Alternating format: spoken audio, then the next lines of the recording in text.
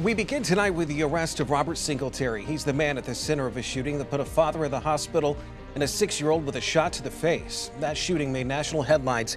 He's now back in Gaston County and back in jail. It is Sunday night. It's 10 o'clock. I'm Derek Dellinger. Thanks so much for watching Queen City News. Singletary turned himself into authorities in Florida, waived extradition, and Gaston County booked him in just hours ago. Singletary faces several charges, including multiple counts of attempted first-degree murder, and he is being held without bond. The case is one of a series of shootings that happened across the country for minor issues. Singletary is accused of shooting a 6-year-old and her father, along with grazing the child's mother after a basketball went into his yard. There's no word yet on a court date, but we will let you know what we find out.